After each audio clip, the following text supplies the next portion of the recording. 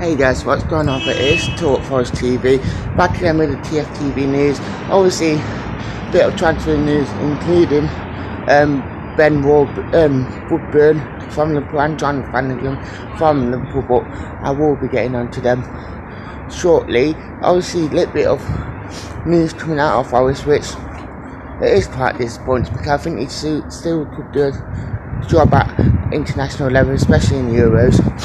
Reports coming out near enough this morning suggesting that Dale Murphy is set to retire from international football, which is quite disappointing because I do think he can do a job at international level for Ireland, but he is getting to 34, so I understand why he's not wanting to pursue his international football for a club career.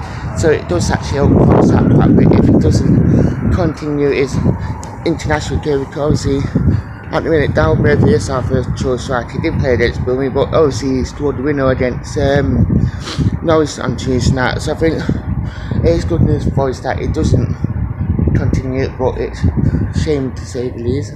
Little bit more on transfer news, which these players have been linked with Forest. It's a couple of reports that came out this morning. Obviously I did get told it yesterday as well by a different source. Ben Woodburn, John Flanagan. Obviously, Forest has been linked with Adam Bogdan on Tuesday. Obviously, that one came out completely blue, and obviously it has been reported now that Forest are looking at two more players from Liverpool, in Woodburn and Flanagan. Obviously, John Flanagan. Obviously, Forest are pretty short fullbacks at the minute. Obviously, everyone's getting injured. Dirac had rolled over his ankle. Danny Fox is injured at least Christmas.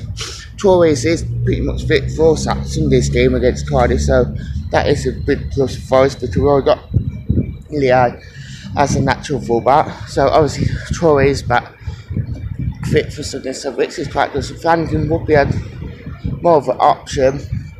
Drawing. Obviously, he has had experience in the Premier League. He had this bad injury as well, but it will give us that strength and depth and quality that we do need at the back, and it will open us out. Another player from Liverpool, Ben Woodburn. Obviously, he's the striker at the minute, winger that bursted onto the scene last season with his performances and goal against Leeds in the Carabao Cup to actually shine him up to become this promising player. He is a full Wales international as well, but obviously this season he hasn't had defeat for Liverpool, and it is being reported that we could have him and Flanagan on loan. Obviously it is expected that Forest will be getting rid of a couple of players in January, especially Felios, and Woodbury would offer that little bit more quality and could potentially see both me for two more of essential striker roles, especially if Felios is set to leave in January, which is expected by PAOK or Olympiacos. So